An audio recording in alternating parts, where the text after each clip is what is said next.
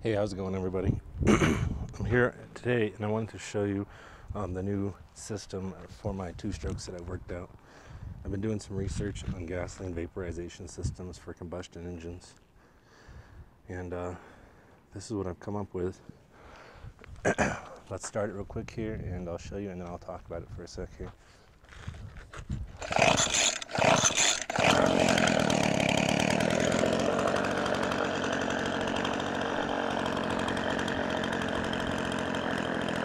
As you can see, she chugs away quite nicely.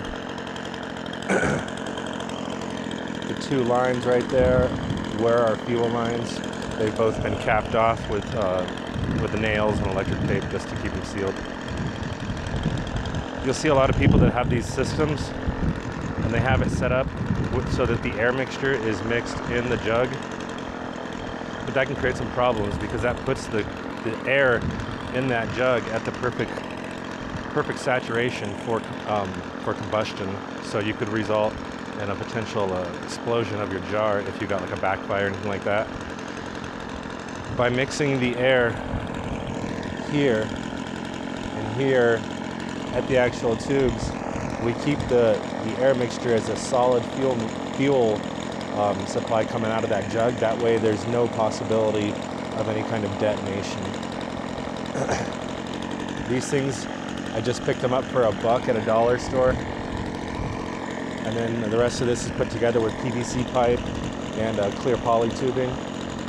The PVC pipe, you might think, well, it's plastic, it's going to melt in the gasoline. But it actually does not affect the PVC at all. It's not like a solvent where it eats it. So it works just fine. I also like it because I can make my own custom fittings and save a little cash as far as having to go out and buy everything. Now, people will argue that by doing this, oh well, what happens when you rev up the engine? You know, you're gonna have to increase your air. Well, by mixing it like this, it automatically increases whatever it needs to run at higher RPMs, and all it does is just increase the amount of air fuel mixture that it's sucking through the jar and through the filter there, and giving the engine what it needs. So let's rev her up a little bit here for you guys.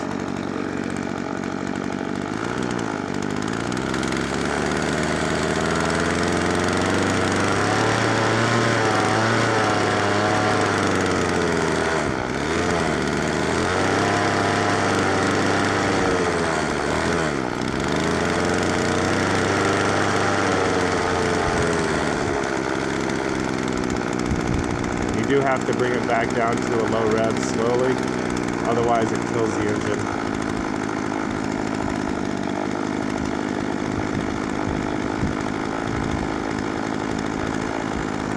But once you got it back down there, it continues very nicely all by itself. That's about it, guys.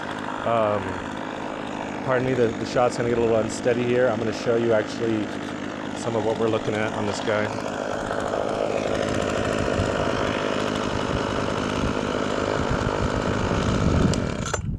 Sorry, let's turn that off. Okay, so we just have two hose splits, and they have the adjustable volume control on them. Like I said, poly tubing. This right here is where our actual, I guess you call it a fill port. Hold on one second here. I hate doing this without my tripod. But that just pops out like that. It gives you access to whatever you might need there. I just bent this with my heat gun. Makes a nice good solid seal. These lids can be kind of a pain as far as getting stuff to adhere properly with them. So I used a 3/4 inch piece of PVC, got a nice solid fit, and then I used one that had an expansion on the top part, so you can slide another piece in there, and that keeps it where it needs to be.